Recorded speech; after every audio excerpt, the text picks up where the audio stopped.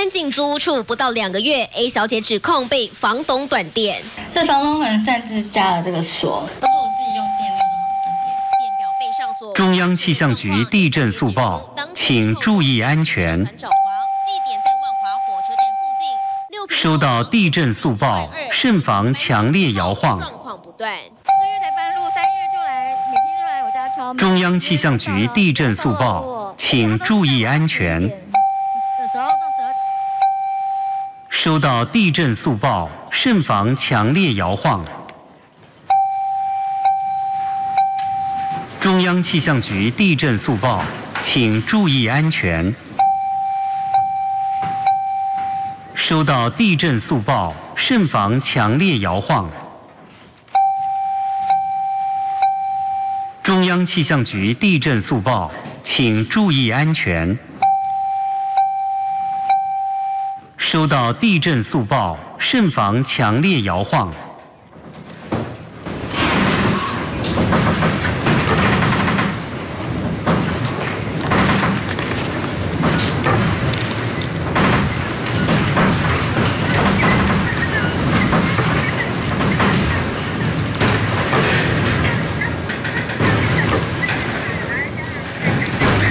各位观众，我们刚才听到的是中央气象署的最新地震测报中心发布的地牛翻身的警报。刚刚呢，可以关心到我们在台北的摄影棚内11楼大楼呢，摄影棚这边是非常的摇晃。我们是到今天凌晨的3点多的时候，其实嘉义有发生一起有感地震，而且呢规模也是4以上的有感地震。当时呢在嘉义发生的是极浅层地震，震源深度只有7点多公里而已。不过呢，今天早上8点整的这一起地牛翻身的有感地震，可以知道非常的大，而且范围也涵盖得很广，包含了3级以上的地区是台北、新北、桃园、新竹、苗栗、台中、南投、彰化、云林、嘉义、台南，甚至东台湾的宜兰、花莲、台东，都是3级以上有感地震的地区。而今天呢，我们是在台北车站这边的公司11楼的摄影棚，也感受到了非常明显的摇晃，甚至呢，我主播台这边下面是有一些轮子的，都已经整个主播台在摇晃，所以请大家一定要注意，等一下可能也还会有余震发生的机会。画面上看到是中央气象署最新的地震预报中心提供我们这个地震的资料，有感地震预估3级以上的地区呢，就是台北、新北、桃园、新竹、苗栗，再来呢中台湾地区，台中、南投、彰化、云林、嘉义、台南，再来东台湾、宜兰、花莲、台东，都是有感地震3级以上的地区。不过我们知道今天凌晨呢，其实嘉义有发生了有感地震，而且是一起极浅层的地震。至于呢这一起地震详细的震源在哪边呢？我目前还在等中央气象署的最新地震测报中心提供我们详细的数据，而且呢可以感受得到这一起地震规模呢应该是非常的大，所以呢在台北这边也可以感受到非常剧烈的摇晃，大家一定要小心，接下来还有余震发生的可能性。目前来自地震测报中心的最新资讯，把时间交给允熙。好，我们刚刚在稍早呢，也就是7点58分左右呢，是感受到了相当剧烈的摇晃哦。东森的办公室呢是在这个台北市的中正区台北车站这边哦。其实稍早地震的时候，我们在12楼的位置呢是先感受到上下的跳动，接着呢是相当强烈的水平移动。强烈的水平移动到什么状况呢？我们在办公室里头哦，这个椅子呢是有滚轮的，我是坐在椅子上哦，前后的滑动，也可以感受到呢这个强烈的左右晃动，在这个办公室里面啊有此起彼落东西掉下来的声音。为什么会有这样的状况哦？其实呢，跟大家提到说，这个地震哦，就是有 P 波跟 S 波，主要呢是先会感受到上下的跳动，接着呢才是左右的横移。而我们知道说，其实左右的横移哦是比较严重的，因为上下跳动的时候，我们其实没有听到有东西砸落的声音，但左右横移的时候，其实哦，包括我们办公室的电视也在晃啊，桌上的东西啊也都可能会因为左右横移而砸落下来。那我们刚刚知道说，这起地震呢是发生在花莲地区，预估震度3级以上的地区哦，包括了像是双北啊、桃园、新竹、苗栗、台中、南投、彰化、云林、嘉义、台南、宜兰、花莲、台东。换言之哦，基本上就是台南以北的西半部地区，还有这个宜兰、花莲、台东东半部地区哦，也都是感受到明显摇晃的。不过目前哦，气象局方面呢还没有提出具体的这个地震强度的状况，稍后我们也会随时的为您掌握。不过特别关注呢，其实哦，在我们12楼感受这么强的地震呢，其实我们可以预估这个地震的强度是比较强的。地震强度比较强，我们就要关注的包括了像是捷运啊、台铁啊、高铁啊，是不是有受到这个影响，特别是目前是上班上课的期间，稍后呢如果有接到这个台铁、北捷跟高铁相关的资讯呢，我们也会随时的来告诉大家。主要呢包括了这个台铁、北捷跟高铁，其实都有自己一套应对地震的程序，包括了像是台铁啊3级以上震度，他们就会包括3级、4级、5级，他们可能会强的时候，车子会暂时先停下来，然后呢来了解一下前方灾害的状况，然后呢后续的车辆啊会不断的提速，确保说每一段路呢都是安全的，他们才会恢复到正常的速度行驶。以地震来说，基本上呢，这个北捷跟台铁呢，他们对地震的反应是他们的承受程度是比较低的。举例来说，3级、4级他们就会相对有应变的状况，而高铁呢，他们在这个边坡啊，在等等这个路线经过的地方呢，他们是有自己的地震侦测器的，所以呢，他们呢在这个地震的反应上面呢，他们这个比较接受比较高的，例如说5级，他们才会开始有一些慢速移动或是暂停的状况。这些情形呢，都稍后包括了高铁、台铁跟这个北捷都会有相关讯息的回复，我们可以来告诉大家。而除了刚刚提到在办公室里头呢，我们感受到相当剧烈的摇晃，东西东倒西歪。我刚刚有问特别是上班上课时间，很多人在路上行走啊，送小朋友上课，很多民众来反映说，他们在路上走的时候，这个地震的强啊，是强到连这个马路上的车子都开始有摇晃了。用看的都觉得是相当的害怕，因此呢，也提醒民众可以如果跟附近的家人啊来联络一下，了解一下他们不论是在上课上班的途中，或者是在这个家里头啊，在学校啊，状况还好不好？特别是在家里的民众呢，也可以看一下，在这个地震稍歇的时候，可以看一下，包括这个墙壁啊，包括这个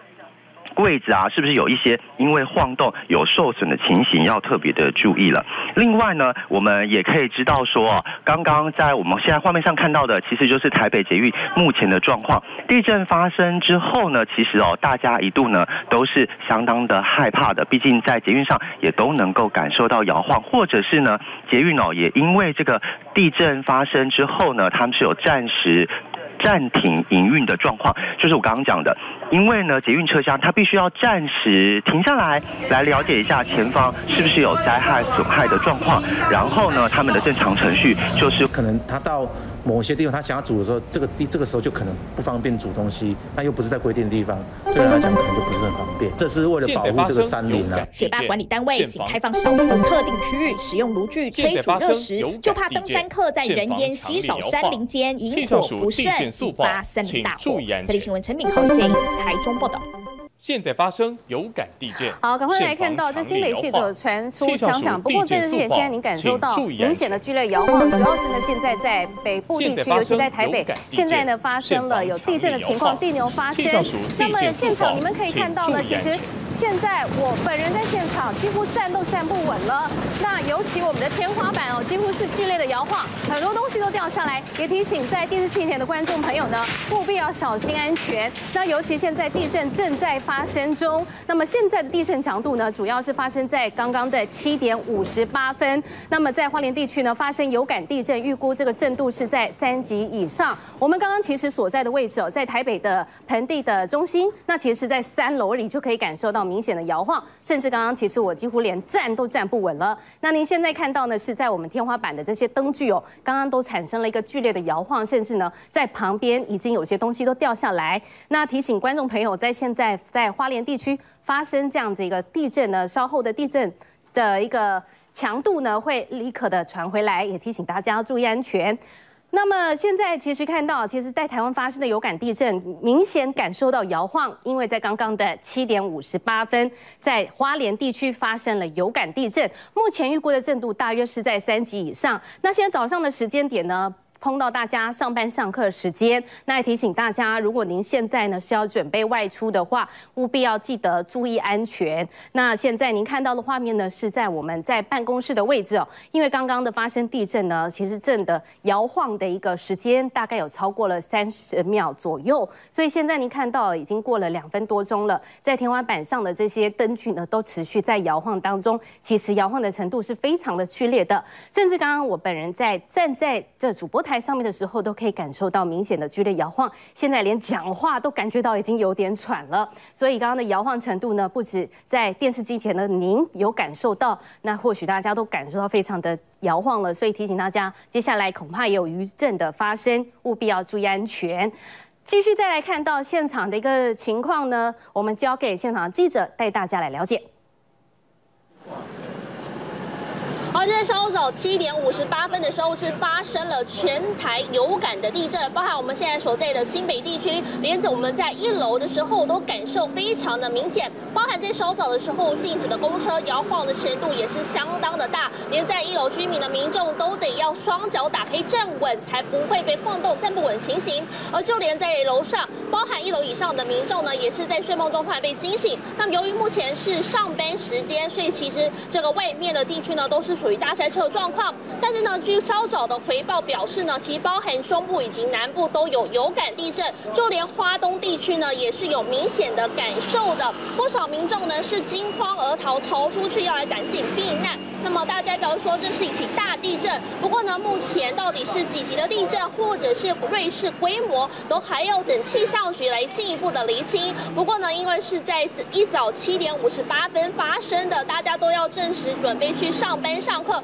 也因此让不少人惊吓，而且摇晃的时间呢，几乎是长达约2分多钟之久，包含就连记者稍早要连线之前呢，这个1楼地区还是有点感受的明显一点点的些微的晃动哦，所以说这个地震的持续的时间相当的久。那目前的这个地震一开始的时候是左右晃动的，并且是持续有增大的情况，但是详细的目前原因震央到底是在哪边，都还要等气象局稍后进一步的来对外说明，厘清说是不是还有造成其他的伤亡，以及双北地区或者是全台各地哪个地方有没有传出灾情，都还要后续来进一步的厘清。以上是地震我们掌握到的最新状况。交回复后。好，谢谢夏韵来带来现场一个连线报道。现场你可以看到，其实刚刚也提到呢，因为站直在上班上课时间，所以在剧烈的摇晃之下呢，恐怕大家可能连开车都会感受到了。所以也提醒大家，今天如果您是在交通要出发之前的话，务必要小心，可能接下来会有余震的发生。那再为大家整理一下，今天早上的时间发生点是在早上的7点58分，主要这规模呢还是要等气象署最新的一个发布。那预估呢震度有可能达到3级以上。那现场的一个最新情况也陆续再传回来，我们再把现场交给郑杰。好的，主播。那在3号的7点58分呢，台湾发生了有感的地震。那气象署目前初步判定的震度达到4级以上地区有花莲、宜兰、竹苗、中部、北部、嘉南、高屏。那详细的情形还要等到气象署地震报告。那我们可以看到，当时呢，现场大楼都整栋都在摇晃。那在过马路的时候呢，有民众发现说非常剧烈晃完，然后赶快随手拍摄，路边的红绿灯也都在晃。那这个情形呢，好，那这个情形呢，连多数的办公室呢都有出现摇晃地震的状况。那详细的情形还要等到地震署的报告。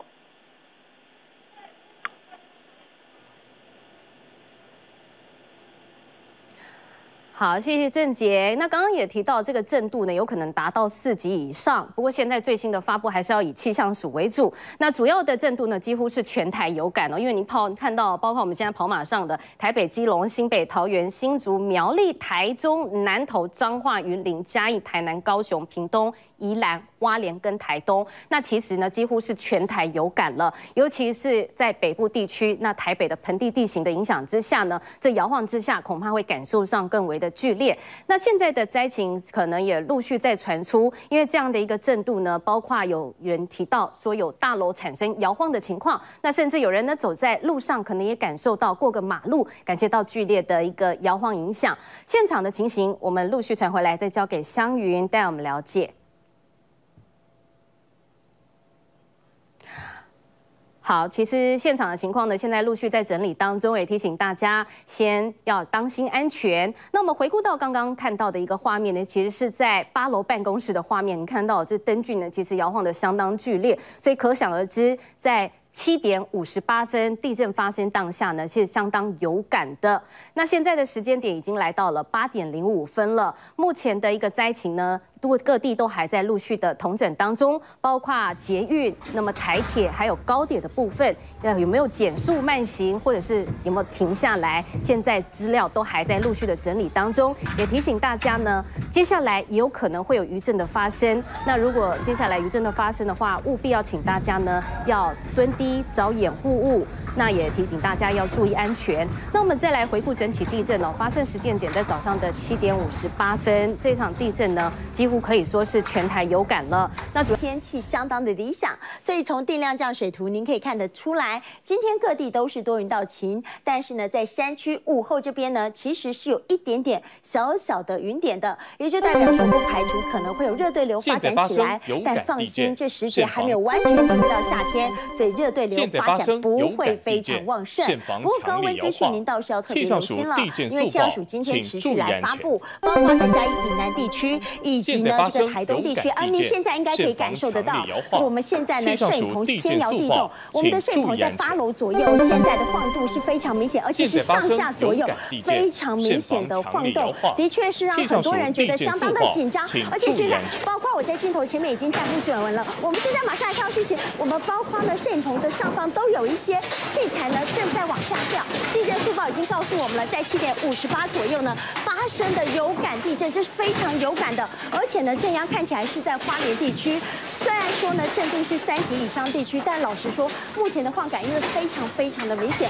可能不只是3级左右，大家不要紧张。这样的地震感受的确是比较明显的，包括摄影棚都已经有灯架开始在倒下来了，因为摇晃的时间相当长，从刚刚地震一开始到现在哦，可能持续时间已经有将近40秒甚至50秒左右，到目前为止都没有停下来，现在的晃感才慢慢的减低下来。我相信大家都觉得非常紧张，因为连我自己在镜头前都有一些慌张。这样的震感哦，从原本的上下晃动到后来明显的左右摇晃，非常的明显。地震速报目前看得出来，这震央可能是在花莲地区，而且呢，包括这个规模跟感受呢，大家都是非常明显跟紧张的，所以还是要告诉大家先不要慌张，因为像这样子非常有感的地震呢，我们推测这规模可能会非常的明显，而且未来几天也可能随时都有可能再有地震发生，所以还是要提醒大家要格外留心。因为刚刚呢，在我们这个播气象的同时呢，突然就出现了明显的晃感，而且过去的地震您可能会觉得比较明显，是一开始是左右摇动，但这次的地震您可能会很明显的感受到是先上下的震动的。说实话哦，台湾一年呢大概会有3到5次是规模5到6以上的地震，不过现在的这个规模呢，目前看起来可能不只是如此了，所以呢，的确是让大家有些紧张。而现在呢，这个气象署包括地震测报中心，当然都会因应这样的即时状况，正在做准备。等一下，相信也会有进一步的详细说明。希望大家一切都平安。而且呢，在地震发生过后呢，可能包括你到山区活动，还有任何的交通行车安全都得格外留心。如果今天你要搭乘捷运、高铁轨道的，可能也要特别留心。等一下，应该都会有新的这个即时讯息来提醒大家。我们现在先把时间交给婕妤。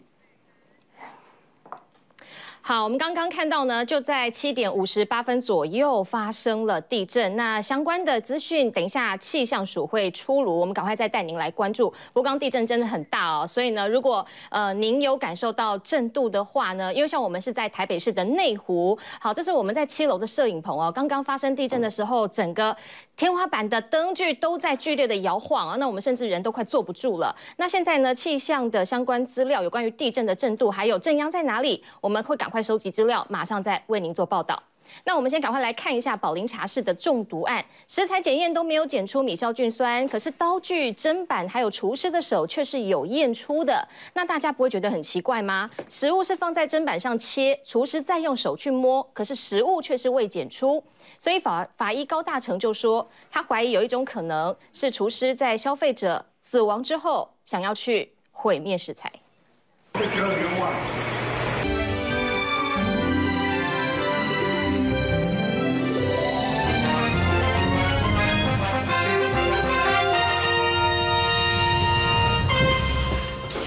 好，观众朋友早安！目前地震正在发生当中，我们现在在14楼，所以呢，地震摇晃的非常大哦。可以看到这上面的灯具一直在摇晃，我们跟江海刚刚2个人根本是站不稳的一个情况。这个灯完全都已经掉下来了，不过这个灯还好，因为它上面是有安全锁的。好，所以我们比较不担心这个灯有掉下来的状况。可是会不会有灾情？各地会有灾情传出，现在是比较担心的事情。不过先提醒大家不要惊慌哦，我们赶快来进行查证，说现在地震的震央还有这个地震的这个情况到底是如何。以刚刚的这一个状况来看的话呢，上下震动相当的明显哈。那上下震动的话是地震波的 P 波先来。是。那 P 波到 S 波中间会有一段时间，如果上下震动跟左右摇晃的时间间隔很短的话，那就代表说震央就在这个附近。所以目前来看，这个震央距离这个桃园应该不会太远，是因为我们公司是在林口，对，刚刚上下震动相当的明显，就在北台湾哈。我们地震速报现在立刻进来了，是早上的7点58分左右，在花莲地区，震央在花莲地区发生有感地震。如果以震央在花莲而言的话，台北是晃动的这么大的话呢，那这个花莲地区恐怕这个灾情应该会是不小的哦。好，我相信应该有很多人在家里头都有感受到，所以我们赶快请我们的编辑跟外场的记者来做一个联络，或者是呢跟我们的同事做一个联络，看看各地有没有灾情传出。因为刚刚我们在14楼感受到真的是摇晃的是非常非常的大，尤其差最多的就是这个上下震动，是没错，很明显哈。台语叫做用丢的啦哈，对，上下震动相当的明显。接下来啦，我们就已经有心理准备了。这个是近期之内很大的一次。对，今年到目前为止呢，我的印象，因为查一下资料哈，我的印象里面是没有规模超过6的啦。对，那近期之内。我们有一张30号的图哈，等一下导播如果有空的话，帮我们整理下来，因为我们现在的副控里面也是一团乱哦，都是在整理资料。我们有这个最近这一段时间的地震的，大部分也都是在东部哈，但是规模都没有说很大。今年我的印象里面呢，现在才4月嘛，我的印象里面好像还没有超过规模6的地震。台湾一年大概差不多要有2次到3次规模大于6。那今年到目前为止的话呢，还没有规模超于6的。那所以我常常讲说，地震最怕的就是这种空白期啦。是。那一旦空白期代表地底下累积能量。那这一次的地震呢，我们感受到在台北就已经感受到晃得相当的大。没错。如果震央是在东部的话，那不只代表台北这边很大而已哦，台北都这么大了，那这中部可能也是感受到应该也是很大。那所以我们要等详细的资料出来，我们再来看一看。好，这个最近台湾的发生的地震，我们看到从3月11号到4月3号到今天为止，我们看到规模大概都是4点多到5点多哈。那我的印象里面呢，今年到目前为止大概3个多月的时间还没有规模超过6的，大概都是4点多5点多。那我们看到大概都大部分集中在东半部哦，只有2次是在嘉义，就是4月1号跟4月3号，规模4点多是在嘉义。那今天的规模气象署已经出来了，初步估计规模是6.8，真的蛮大的。但是这个6.8震央是出现在东部的近海，还是在东部的陆地，这个就差很多了。还要再看震央的部分。以晃动的这么大来讲的话，6.8有可能是发生在陆地，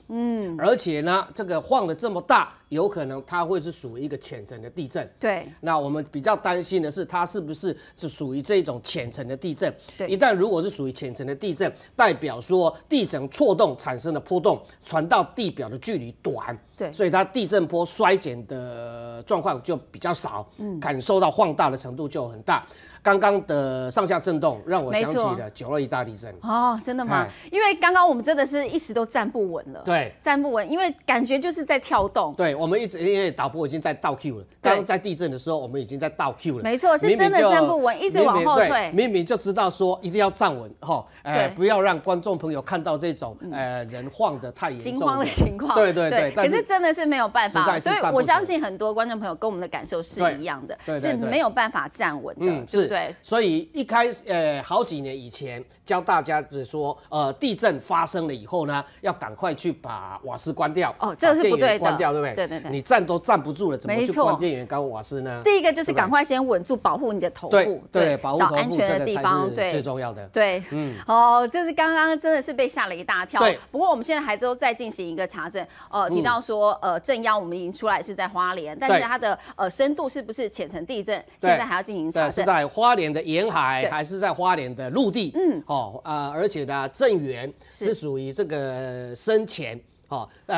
以这个我刚刚提到了，以刚刚晃动的这种状况来看的话，很有可能是很浅的地震。那我们是不是可以请我们的编辑帮我们打电话给花莲的记者我们去询问一下，在花莲目前的状况是如何，跟我们在台北的感受是不是一样的？我们赶快请我们的花莲记者给我们一个最新的回报。是另外呢，还有在北部地区，因为我们在14楼都已经感受到更在这个台北市的高楼的部分，那一定是想当然，大家也是相当惊慌的，对不对？我们的灯往下降下来，应该有降了差不多1公尺多。是你看这个灯，我们可以请这个摄影师帮我们照一下我们在摄影棚里头的最新这个情况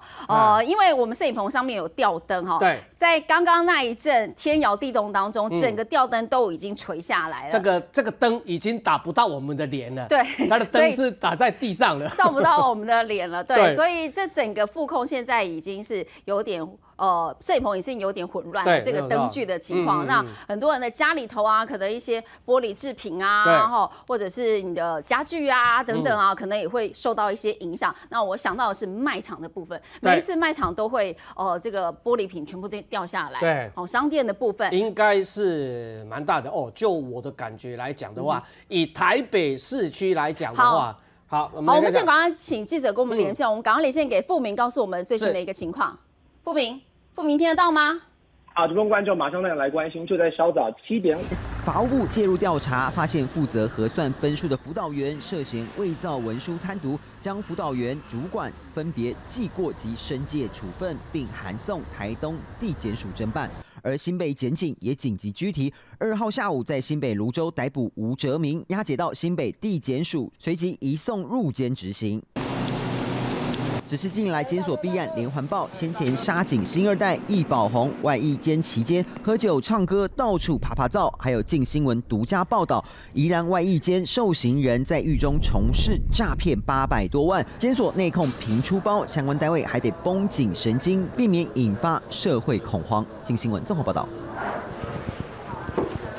各位观众朋友，最新的消息就在7点58分，就在此时此刻呢。目前台北正在大地震，你可以看到呢，现在电视机的画面，就连我也站不稳，因为真的晃得非常的厉害。包含呢这一起地震是上下摇晃，然后在左右震动。尤其呢，你可以看到整个摄影棚的这个不管是吊牌或者是呢摄影棚的这个灯架，通通都是摇摇晃晃。而中央气象署呢，其实就在今天7点58分的时候就公布了地震的速报，也就是呢，在花莲地区发生了有感的地震，那么预估震度是3级以上，那么包含像是台北、基隆、新北、桃园、新竹、苗栗、台中、南投、彰化、云林、嘉义、台南、高雄、屏东，还有东半部的宜兰、花莲跟台东都出现了3度以上的震度。那么就在稍早的时候呢，其实这个地震的强度非常的剧烈，尤其呢是摇摇晃晃的，而且人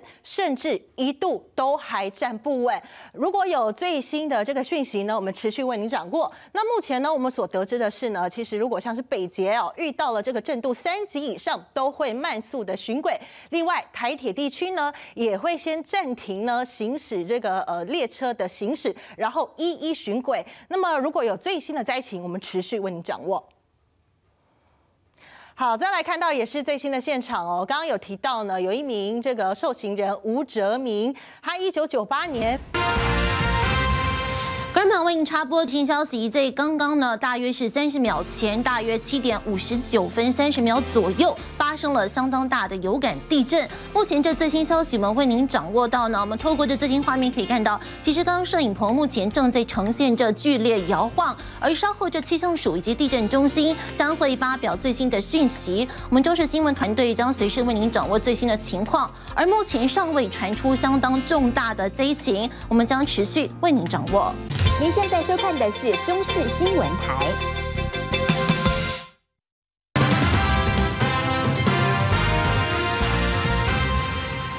早上的8点钟，欢迎您持续锁定中视整点新闻。观众朋友早安，我是蔡廷玉。新闻首先为您插播最新消息，在刚刚的上午7点59分，大约30秒左右，发生了这有感地震。这时间长度大概持续了大约30秒左右。而稍后这气象署以及地震中心将会发表最新的预测，以及这详细的震度以及强度。我们中视新闻团队将随时为您掌握。也请观众朋友呢，在刚刚发生这相当大的地震之际，也请您保持冷静。目前呢，尚未传出重大的伤亡，有任何最新的交通资讯以及这最新情况，我们将为您掌握。而目前掌握到这目前震央发生在花莲地区，这有感地震刚刚的强度可以说雷到相当大，任何最新情况我们将随时为您掌握。也提醒观众朋友呢，若是家中现在有出现任何持续摇晃以及任何这受损的灾情，也请您持续随时保持警觉。而新闻首先我们来关注社会焦点，事发在4月1号的晚间7点多，在林口一间中古车行发生了口角纠纷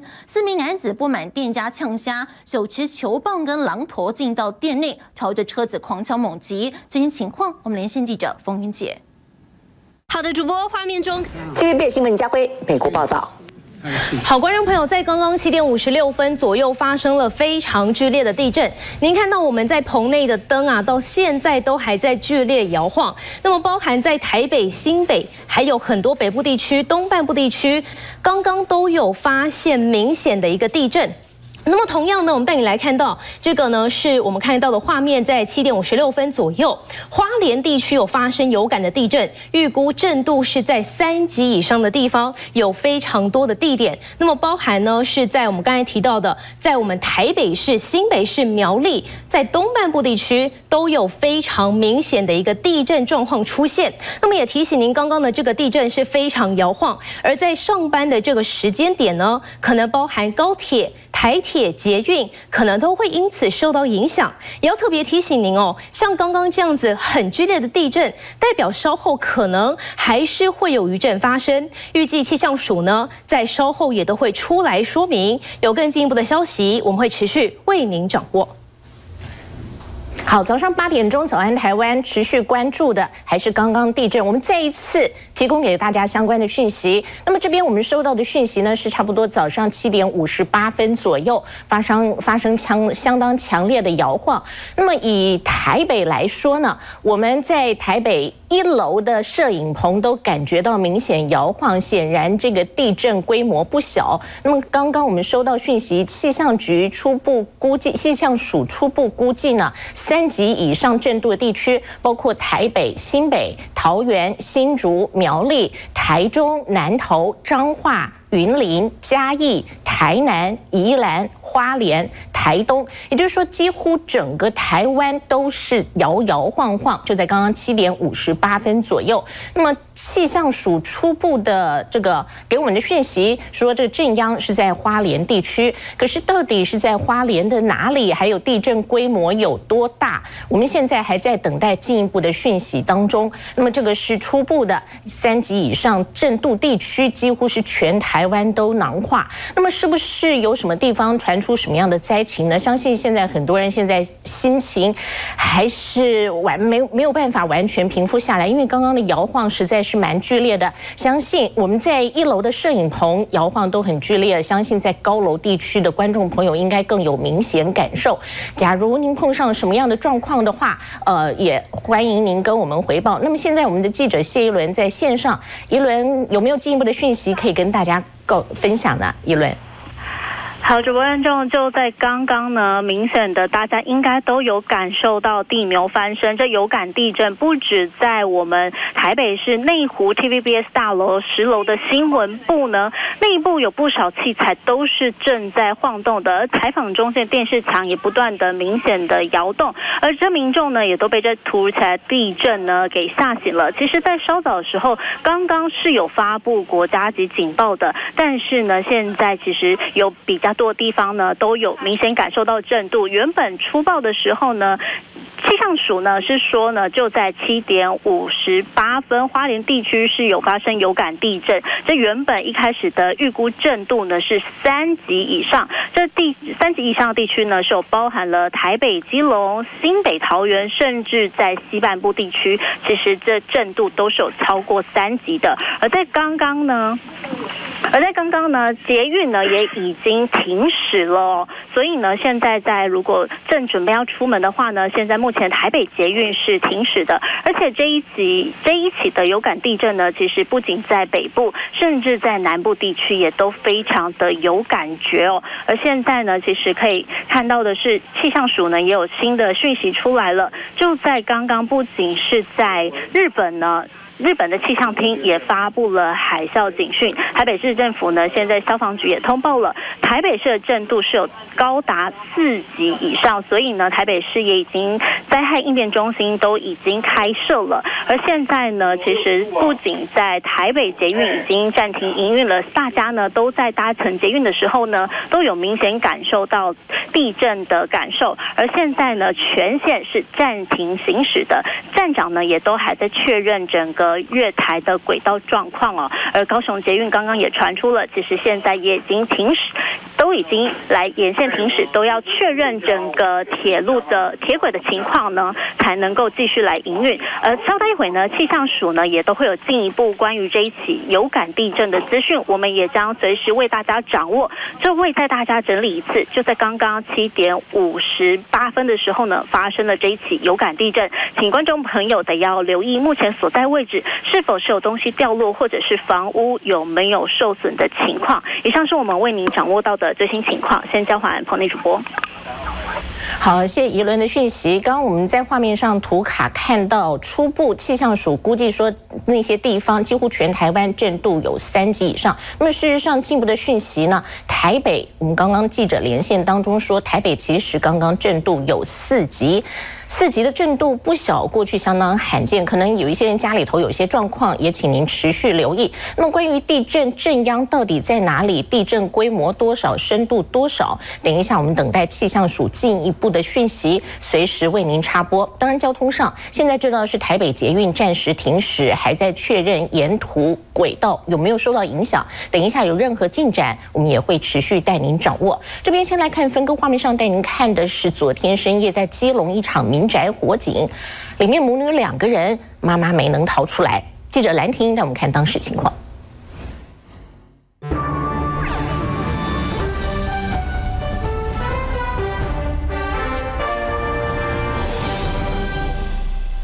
早安，我是宋彦明，带您关心。就在刚刚呢，稍早发生了非常严重的地震呢，在台北市的震度呢，其实也是相当大。而目前我们掌握呢，这震央很有可能就是在花莲。其实呢，我们现在摄影棚呢，如果透过镜头，我们可以看到呢，其实我们的上头灯具也在剧烈摇晃。我们随时呢，会请呢记者现在人士到气象局带您掌握最新的状况。也请观众朋友呢，如果呢现在家中有剧烈摇晃的状况，请要随时就近的避难，并且呢趴住稳住状况。有进一步的消息，我们会随时的为您呢连线报道。再来关心，我们来追踪宝林茶室疑似中毒案，现在外界就质疑了，市府跟中央动作太慢了，因为呢卫生局2度稽查都只有检查环境，没有查扣食材，一直到上个月26号，食药署才扣回了35样食材，但检验结果都是阴性，有问题的食材可能都被吃光或是被丢了。目前检警还要从监视器还原。而现在厨师的手虽然是有验出米酵菌酸阳性反应，但是律师也坦言了，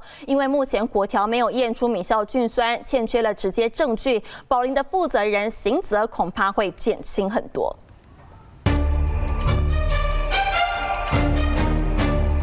致命米酵菌酸到底哪里来？第一时间卫生局稽查，就在厨房发现疑似蟑螂排泄物，却没当场查扣食材。当天晚上就通报疑似案例，到院前死亡。隔天2度稽查还是没进展，食药署才在第3天大动作，带回35件食材都没有米酵菌酸反应，恐怕问题果条被吃光或是销毁了，扣不到直接证据，被外界质疑中央地方反应慢半拍。对于调查的这些进度里面，我们都是会从保存的监视器里面去做一个现场的还原。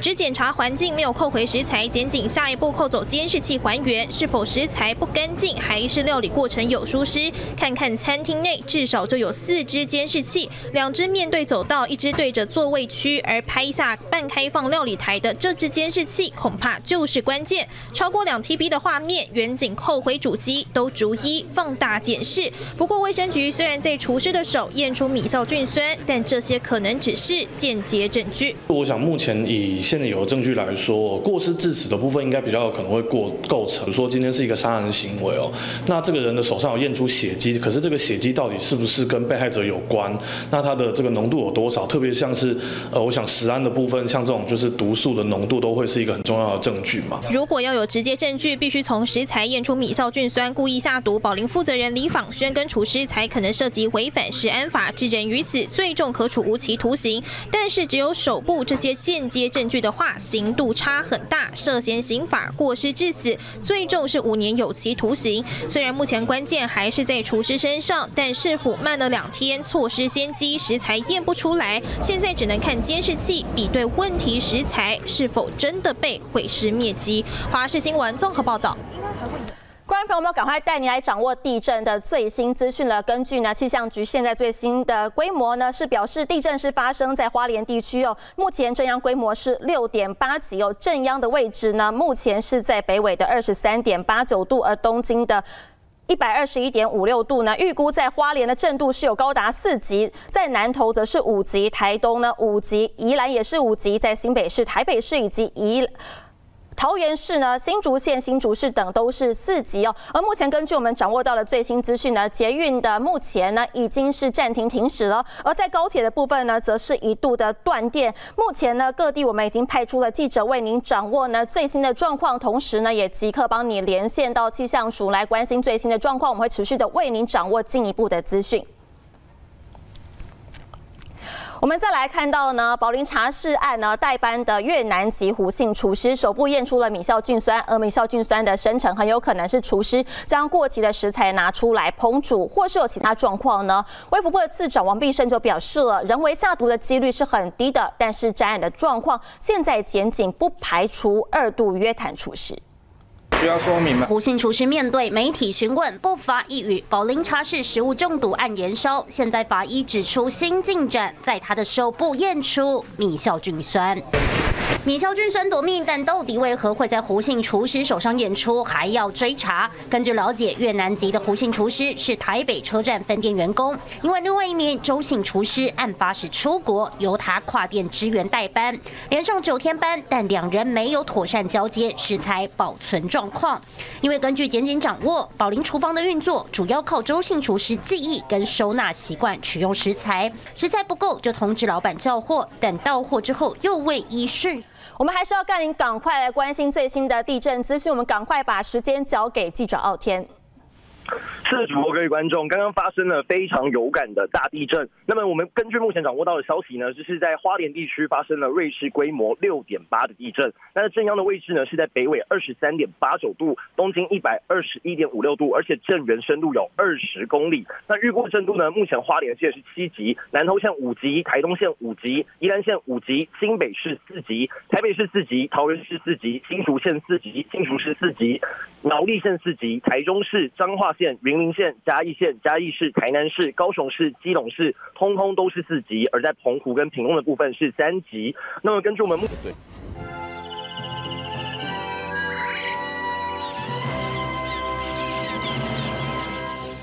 好，就在稍早发生了非常大的有感地震，那么位在11楼的摄影棚呢，都是剧烈的摇晃，而且很多的监视设备以及包含所有的器材呢，通通都是有一些损坏的情况发生。要是更多有关地震的相关讯息，也请锁定稍待一会儿的台视新闻。